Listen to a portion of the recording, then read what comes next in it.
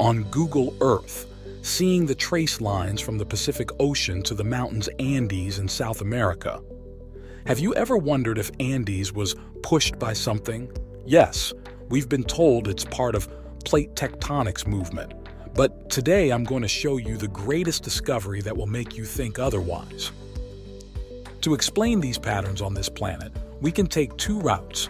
One approach is thinking internal force comes within the planet. Or second approach, imagining external force applied by another object. Plate tectonics theory is the first approach. It's well established and accepted. Plates movement is driven by internal mechanisms. Researchers agreed the force comes from within the planet itself. But what if the initial driving force originates from external objects? Here, let me show you a different route combining both approaches. I believe it will open up a totally different possibility. Let's zoom on the shoreline of South America, based on the slope and pattern from the top of the mountain to ocean. Apparently, we can feel forces acting on the shoreline mountain slopes. We can come up with a scenario where something pushing South America's shoreline from the Pacific Ocean side. There is force applied on top of the continent, on the land, and the location of this force is one of the key points of this hypothesis. Let's focus on the region connecting Antarctica to Drake Passage. Apparently, it's the result of tearing motion. Antarctica's shoreline been ripped and torn apart from west to east. The Drake Passage region, connecting Antarctica and South America, is a typical mud pattern when squeezed and popped.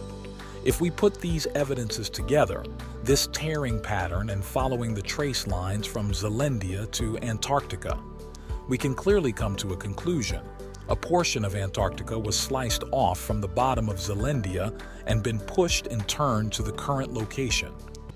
Drake Passage was a result of pushing, squeezing, and popping events, then combined with the plate's separation red region. We can almost come up with a cracking event. On the prehistorical planet, Antarctica and Zealandia were connected together. Bottom of South America, west shoreline was connected with north of Antarctica. South America west side is located near the center location of the current Pacific. Something pushed on the surface of the prehistorical planet sliced Antarctica off from Zealandia, tore and pushed Antarctica and South America from west to east. In the end, Drake Passage was popped out. Are you following me? Did you come up with the same hypothesis as I did? I believe this will fundamentally change the way we think about our planet's history. If you are following my thinking so far, you may come up with the question, what on earth could it be that can push the continents, the plates of the planet, and move them in such a violent way? Click the next video on screen.